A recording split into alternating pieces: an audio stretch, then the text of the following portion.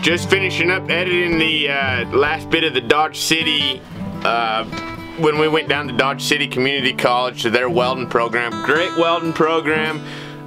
Justin, great teacher, great guy, trying to get these kids as put together as he can before they get sent out. Liza's hanging out with me. She's downstairs watching the Olympics right now, but great school. The clip did get cut off kind of quick. I don't know what happened. This episode we took all the students out. Justin had ground up a branch for us, and so I showed him how I marked out the middle of the hole, which was just a ground piece of rod that I sharpen. I just take like a bead rod, sharpen the end of it, and it marks almost a perfect hole. Also, we take them out, I show them how to tack it up. I show them like kind of how to weld it together. I let student that wants to come out and weld on it and practice on it, they had the opportunity to sit there and practice while I sat there and kind of was trying to help them. Don't know how much help I actually was, but I mean, it was just awesome to get to sit there and kind of say, all right, here, you need to speed up, you need to slow down, you need to whip out a little farther. Try to critique them a little bit. I know that they have not spent a whole lot of time on like a generator, gas powered, or you know, whatever. They had a 200D, a Lincoln 200D that was sitting on a trailer that they were fired up, and that's what they were running. So it was great. It was a ton of fun, you guys. So don't forget to like, subscribe, comment. At the end of the video, it just kind of shuts off, so I apologize. But hey, sometimes it happens. Camera gear is kind of hard to stay charged up all the freaking time. So anyways, we'll talk to you everybody later. Don't forget to like, subscribe, comment. Everybody, we'll talk to you later. See ya.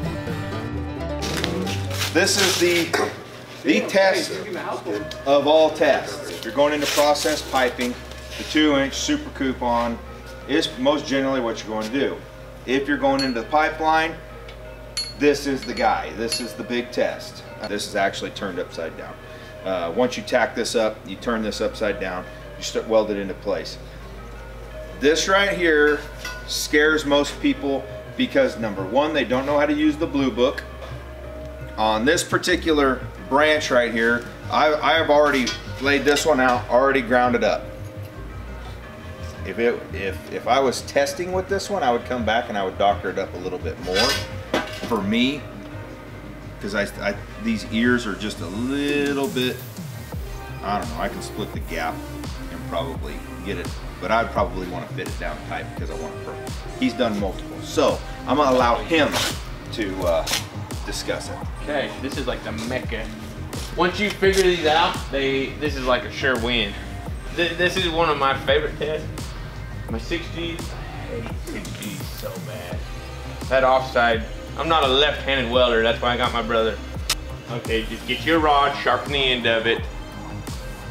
The template, I've never laid a hole out with a template, because if you mess it up, you can always make a hole bigger. It is freaking hard to make one smaller. So, all you do is just take this, make sure your stuff don't move around.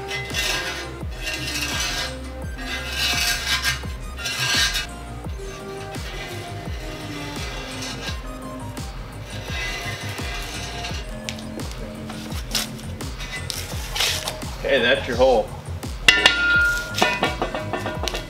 That is almost the exact thing. So what you're gonna do, you're gonna cut on the inside of it, take your soapstone, trace it out so that you don't lose it. And then we're gonna cut this. Now it's better to be small,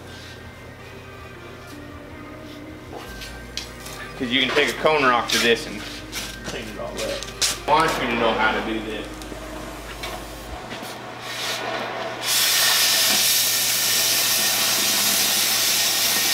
Get to where you can run that torch right every time you touch it.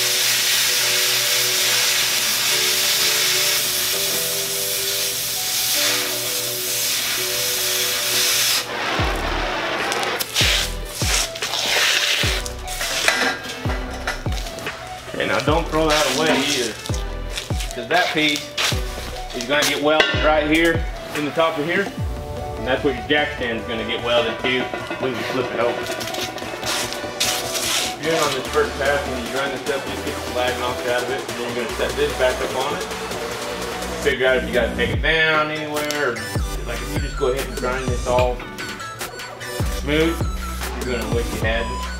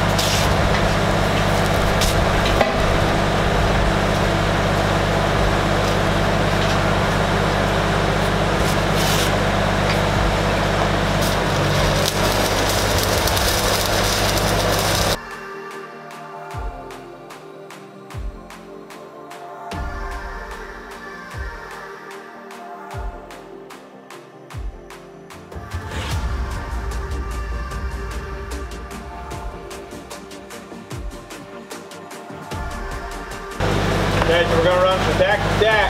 We're going to run all of our main pieces first. Everything else is going to tie in later.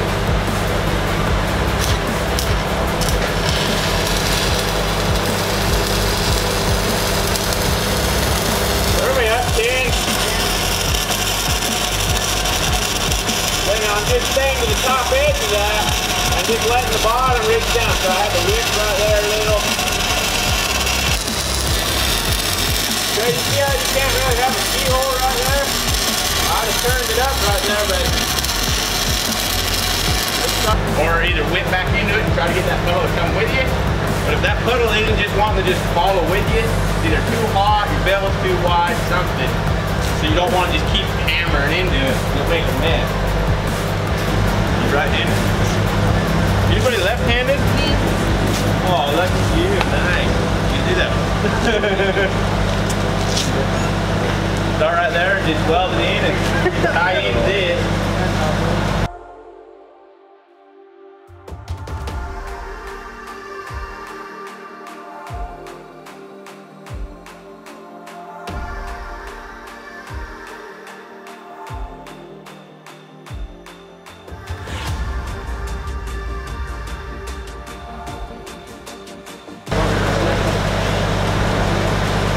Now what I'm saying with a little bit of time in it is just like hit it and get out of it.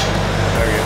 Or like you're kind of staying in it, and it's getting hot, flushing this out. So just kind of get out of it, just touch it and get out.